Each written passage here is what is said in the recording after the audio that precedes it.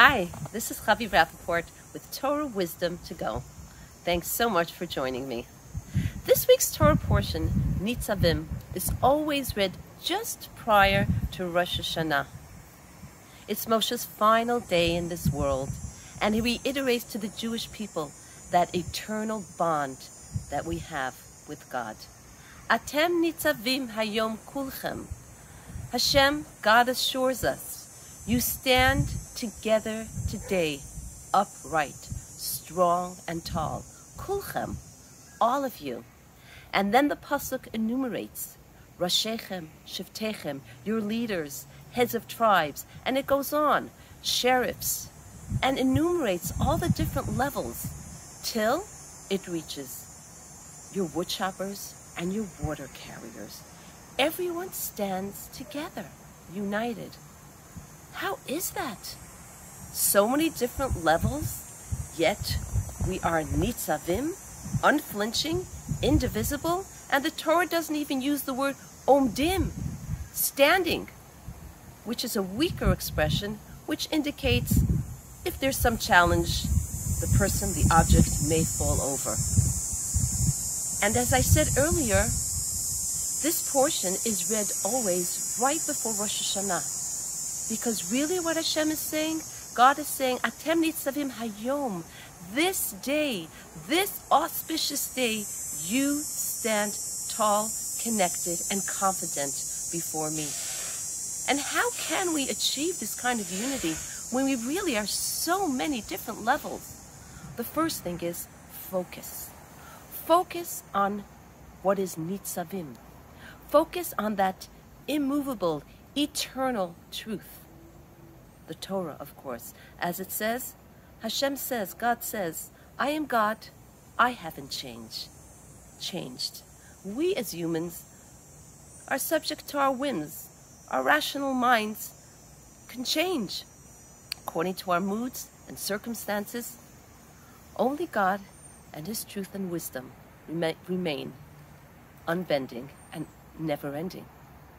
There's a story told of a pious chassid who was imprisoned in Russia because he was spreading Judaism. And while in prison, one of the prisoners was actually a performer, a very skilled tightrope walker. And as he deftly walked across the rope, airborne, high up in space, this chassid looked at him in bewilderment. How do you walk so nimbly across the rope, so confident?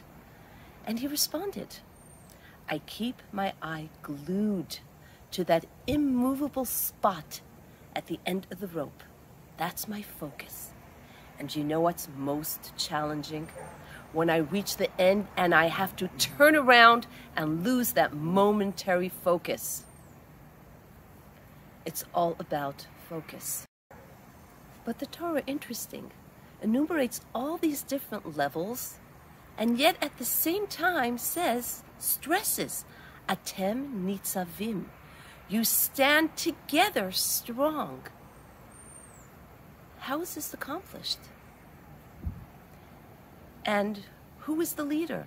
And who is the water carrier? So, first of all, how do we know who a leader is? How can we gauge who's a leader?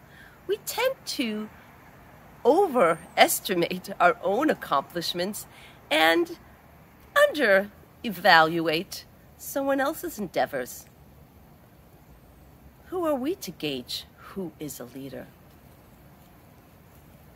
Secondly, I may be a leader in one area, very gifted, very strong, very talented, but there are so many other areas where so many other people can be leaders.